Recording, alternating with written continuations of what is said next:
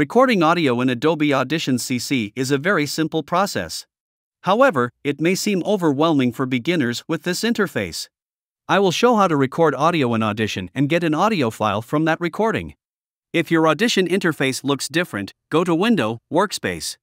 Audition offers different types of workspace suited to different kinds of work like mastering or simple audio editing. We will start with the default, which is suitable for beginners. We can think of using different types of workspace once we learn the basics. Check that the default workspace is selected for you, and we are ready.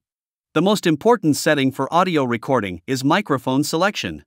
Go to Adobe Audition settings to check if the correct microphone is selected. Select Audio Hardware. Check the correct microphone is showing as the default input. My microphone is connected through a Scarlett 2i2 audio interface. You will see either your audio interface name or microphone name.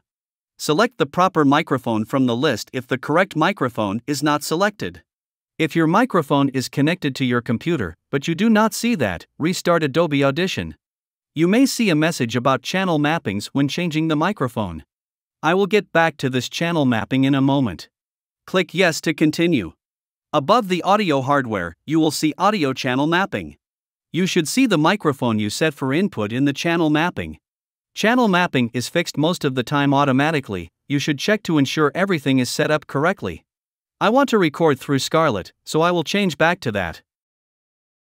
Scarlett is also my system default, so I can choose that. System default means whatever input you set as system default, Audition will use it. You can see your system defaults from the sound settings of your OS. The default output is the device through which audio will be played back. So when you listen through after recording, this output device is used.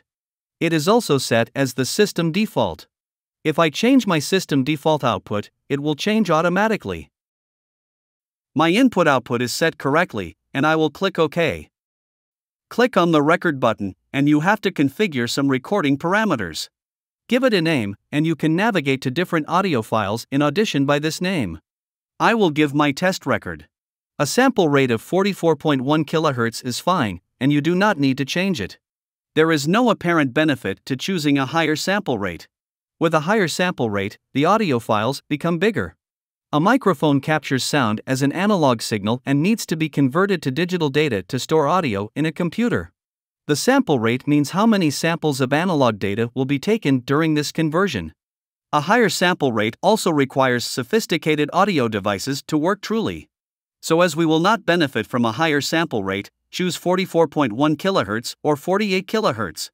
Though a higher sample rate has no benefit for voice recording, you should not choose a lower sample rate, like 32 kHz or more down. With a lower sample rate, all the audio details may not be captured, and we will get poor quality audio. I will choose 44.1 kHz.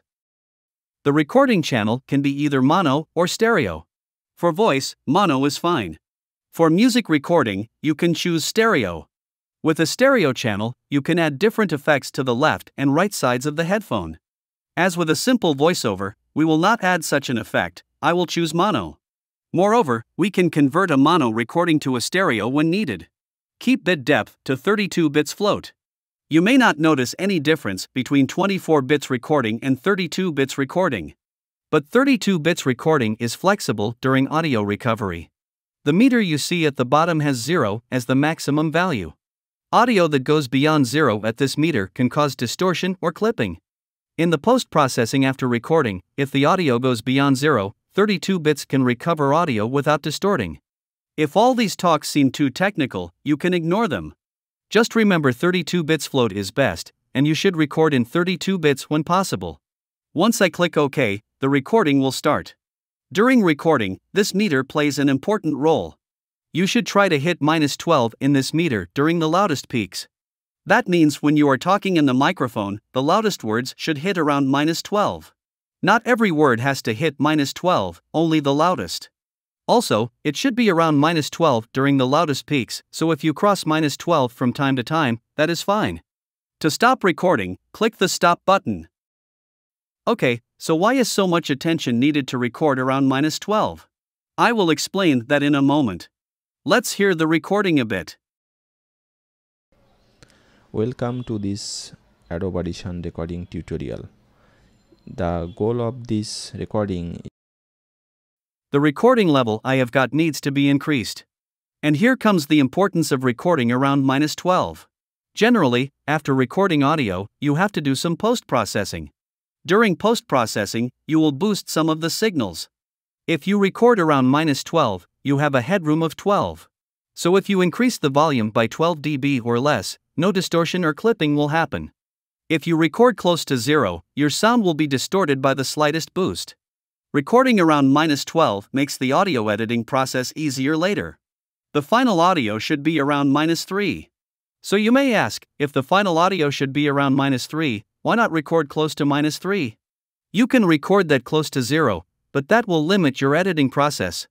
Also, during talking, you have to be very cautious so that the meter is not crossing 0. As you can always boost your recording in the post-processing, recording around -12 gives a lot more flexibility. After recording, I got a waveform. You can edit this waveform like you edit texts. For example, I can select and delete some parts of the waveform. Besides the waveform, you can see the spectral display of the audio. These are toggle buttons to switch between displays. Spectral editing mainly suits advanced users. Besides recording and editing a single waveform, Audition supports multitrack. Multitrack editing is required in many cases, like podcasts and music recordings. I am not going into details of multitrack recording, but showing you briefly what it is. Multitrack works with sessions. You can create a session for multitrack and save the session. I will keep all these settings to default and create a multitrack session. You can see 4 tracks in the window, and you can add more tracks or remove some tracks from here. You can record your audio separately in these tracks or drag existing recordings. For example, I already recorded my test record, and I can drag that to any of the tracks I wish. I will share more features of multitrack in future videos. For now, let's learn how to get audio from a single track. I can go back to my single track recording in the editor. I can see my test record appearing here. You can apply different effects to your audio from effects racks. Audition has many audio effects, and I will discuss some of the basic effects in a future video. You will get the link to that video in the description. After recording the audio, I said the meter's volume level should hit -3. Audition has an effect on achieving that easily. Audition has effects shortcuts in favorites. Normalize sets the audio level of a recording. The maximum loudness can be achieved from normalize to -0.1 dB. I will normalize it to -3 dB, which works well with voice recording. You can see the peak audio in this waveform is touching -3. If I play this audio, you will see it is hitting -3 in the meter during the loudest peak. By hitting -12, I mean you have to hit the loudest peak for -12. So far, this audio is inside Audition. How do you get an audio file from this and use it in other projects or share it somewhere? Go to File, Save. You can give that file a name. For example, I will add a final at the end. You can choose a location to save the file. I will choose Desktop. You can also set the file format you want, like MP3 or any other audio format. I choose WAV as that is a lossless format. The format can also be changed from here. There is a checkbox to include markers or other metadata that stores extra Audition metadata. You will see an additional file beside WAV if this one is checked. If I now go to Desktop, I can see the WAV file. You see, my test record final WAV file is here. I can send this WAV file to someone or use it for my project or upload it somewhere. You can also see an extra PKF file that contains metadata. PKF file is not important for playing audio or sharing, you can ignore that file. WAV is the audio file I got from my recording. I hope you now understand how to record audio, increase its loudness, and get an audio file from that recording using Audition. Thanks for watching, and see you next.